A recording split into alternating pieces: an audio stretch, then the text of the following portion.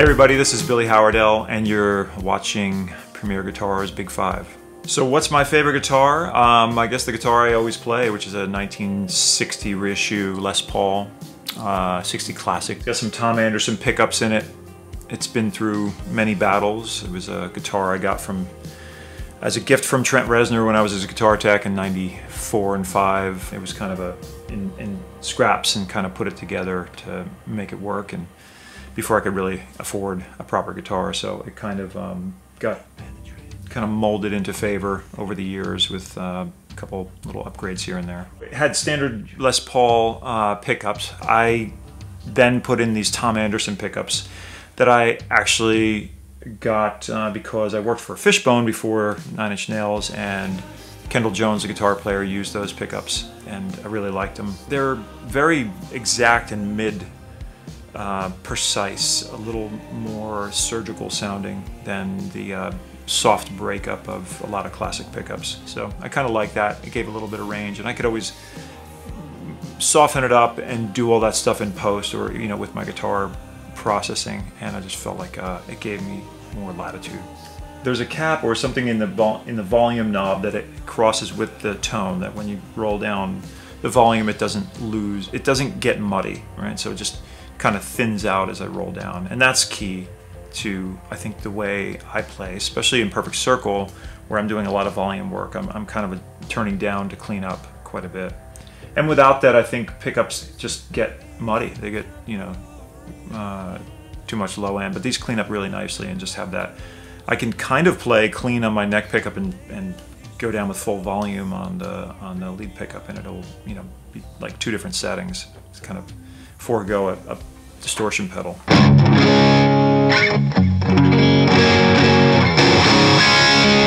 The only other thing I'd say about this guitar is it's a mess. I mean, if you've seen interviews with me with it before, it's got this little lovely thing. So it's Cineburst in color, and with Trent, I've written it down and I memorized. It was 137 Les Pauls, I believe, in 1994 and '5. So this was, to me, the best sounding one, but the headstock got ripped off. He threw it, broke, someone stole it, or got thrown in the crowd. Someone, I guess, accidentally fell in their pocket, took the headstock off. And so I found another one of similar color, but put it on at the wrong angle, and it's kind of, to this day, for whatever reason, I guess that relief is pretty shallow, straight, whatever you want to say. But it still has a tack. I mean, it's a guitar I use for everything, so it's great. It's also got this little war wound, which is awful. And the other kind of funny thing is, the first day of me being a tech for Trent, I put it down on the table to just do some soldering on something, and I dropped the soldering iron right there. And I was so bummed. I was like, oh my God, I'm fired from this job before I even start. I know it. And the tech next to me said, you don't know what you're in for. This was before I had even seen, well, I had seen Nine Inch Nails once before, but it was so chaotic and smoky and strobe that I couldn't even make out what was going on. And then I realized, oh my God, yeah, there's very little care goes into those guitars, that the aesthetic care is not, or the cosmetic care should be kind of ignored. Everyone assured me it wasn't even worth mentioning. This is like, going to work at a flamethrower factory and dropping a match on the floor. They'd be like, look, it's okay. It was just complete, utter destruction then. So yeah, I was just breaking guitars night after night, and I go through 1 to 7 a night. So yeah, I got good at fixing them eventually, and just wound up using Bondo, honestly, because it was the quickest to deal with. After like half the body was gone on some of these. It's funny because I get particular about things, and sometimes really not particular about things, like just whatever. I kind of like molding bad things into shape.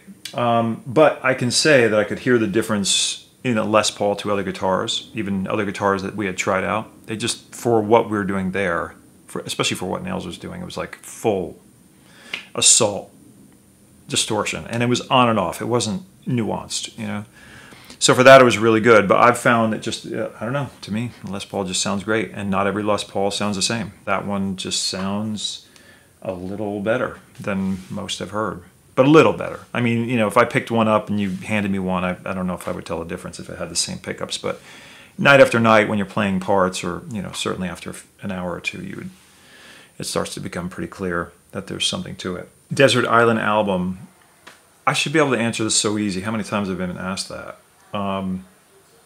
Kings of the Wild Frontier by Adam Ant, I'd say, if I have to really put one album. I think it's the album I've listened to the most consistently since it came out. I was 10 in 1980, and that was the record that's kind of stuck with me throughout. I think it's the most adventurous, amazing, creative, forward, weird record I had heard or have heard. What's my biggest guitar culture pet peeve? I don't have a pet peeve, but it's an observation. I have kids, and as they're, trying to put a guitar in their hand, and they get to the age of 10, and then they see some other kid who's 7, who's a virtuoso, and they think it's too late for them. And I think there's too much that comparison, and that probably goes for beauty or, whatever it is across the board in social media, that we're not really designed to deal with this social experiment of social media, right? It's got some horrible consequences. It's got obviously great fun and convenient and entertaining things, but one is just comparing yourself to everything else out there. And I think that my pet peeve would be to see someone giving up on playing because they're not going to be that phenom player. Which guitar hero might shock or surprise you? I think East Bay Ray from Dead Kennedys is probably one of the first ones that comes to mind. Before I picked up a guitar, but right as I was starting to play, I would say borderline obsessed with Dead Kennedys. East Bay Ray's guitar was amazing to me. I wasn't into surf 50s guitar culture sounding things, but there was something about the way they stitched it all together, and the humor and message of Jello with this grinding punk. And I wasn't the biggest punk fan across the whole genre, but there were certain things that really were awesome to me, and that was a band that was. That, and Joe Walsh is another big one. I just have always liked Joe Walsh's playing.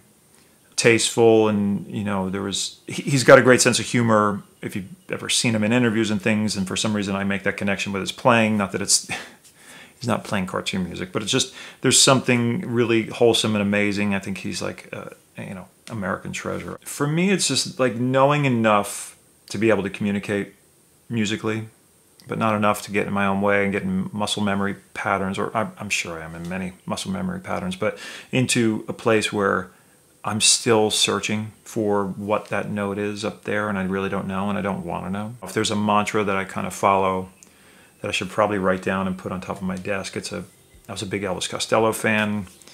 In an interview, I heard him say, you want to take a left-handed fretless bass in the dark and write your next record, and just, so if you read between the lines of that, I've kind of tried to stay in that mode of like not having, I use Logic Audio, but I don't have a template. I really do start everything from the laborious point of ground zero, just a clean slate, default, layout. And sort of same with guitars. I don't save a lot of presets and copy them to next songs. I kind of start from scratch. I think that, if anything, might be my secret weapon, just, not getting too caught in preset world. Keep the struggle to a point where you're not trying to tap out. Just you're kind of in this holding pattern between frustration and getting excited on something that you forgot how to do. For you, cast out this fear.